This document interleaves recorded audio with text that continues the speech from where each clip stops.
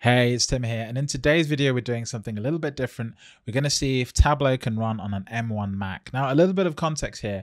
I was actually on a screen share with my brother a while back, literally just a few hours ago, and we did a screen recording whilst we were on Google Meet. Hence, this is sort of a playback of that, and I'm actually talking over the video. So if anything's slightly off tune with the video, that's why. The two are kind of recorded separately, so that's pretty much it. But here we have it. My brother got his M1 MacBook Air, 16 gig of RAM. The funny thing about M1 Macs is you can't really spec them up, so there's only one type of chip, one processor, one speed. So this is just the baseline MacBook Air with 16 gig of RAM. Now, if you're a tech fan like me, you've probably been watching the reviews of people doing crazy things with these very essentially cheap computers for what they're able to do in terms of performance. So we basically wanted to see if this can run Tableau. Now, the real big USP for me, if I ever ran Tableau on an M1 Mac, is actually the fact that an M1 MacBook Air has no fan. So just imagine doing all that work, all that thing with no fan in your computer. I have a MacBook Pro myself. It's quite a decently spec 16-inch model, and basically I hear the fan 95% of the time. So just to work with it and have fan not going would be great. Now here you can see we actually just downloaded the installer straight from the Tableau website. Nothing different.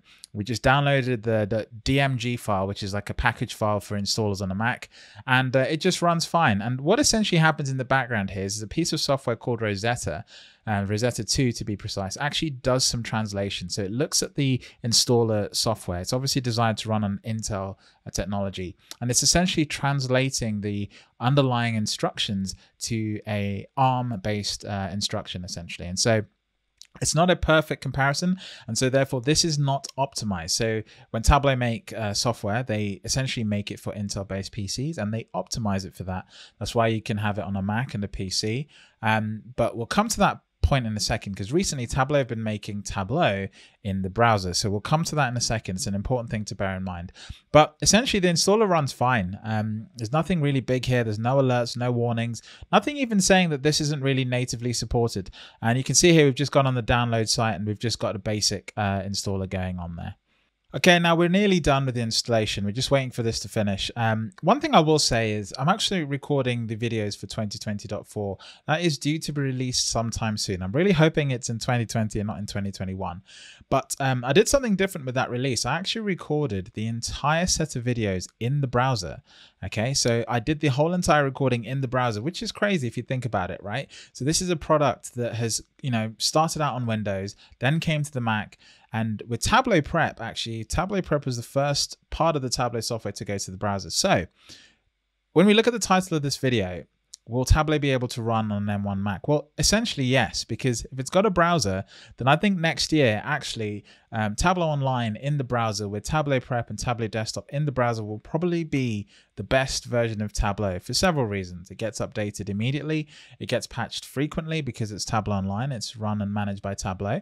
And then secondly, the resources are much better managed because it's running on a big AWS cluster where lots of people are using it at the same time.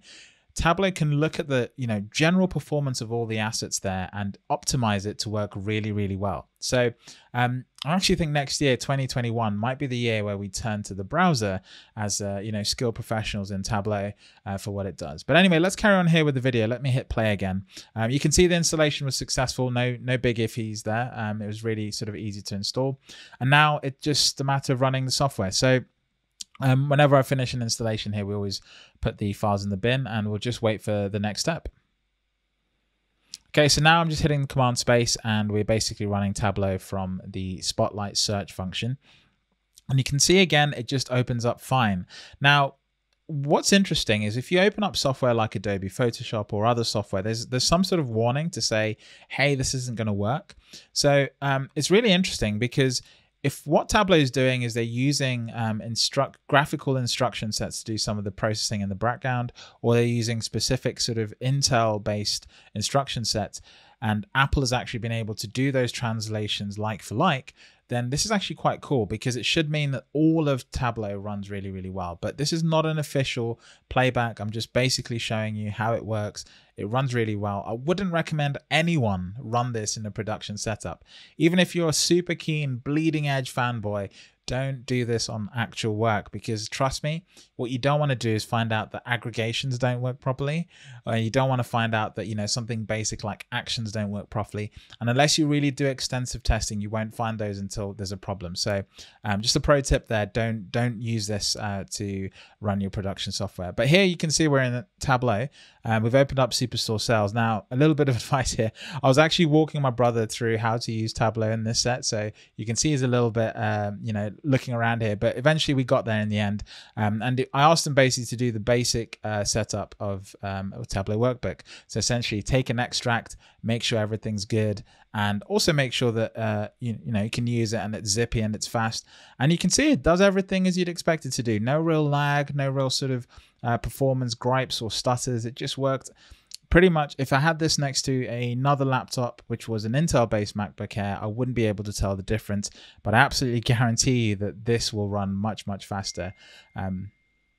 This will run much, much faster. The other thing, as I noticed, is that when we were doing this, we were on a call. I was in a you know, Google Meet call for a long while, and his battery went down only 7% on the entire call, and we were on it for an hour. He was doing a screen recording and running Tableau and installing everything, and we were, you know, chatting, you know, like brothers do in the background for a whole hour, and his battery only went down to 10%.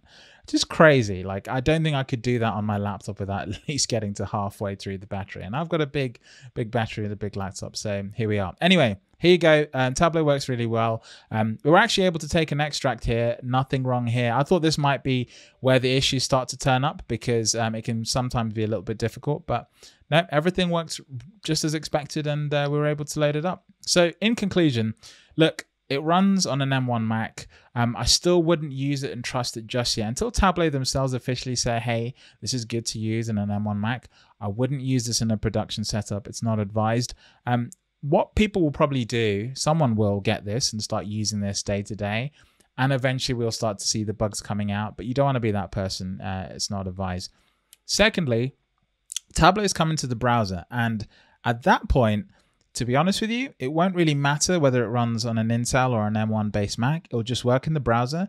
And if you've got Google Chrome, Safari, Firefox, whatever browser you use, you'll pretty much be able to get the best of Tableau through the browser rather than using it. And in many ways, that will be better, because you won't have to install software on your machine. It'll be easy, instantly available, instantly deployed with your licenses and everything working great. So that's pretty much been it. If you've enjoyed the video, you know what to do. Otherwise, if not, hit the dislike button twice, and I'll catch you in the next video.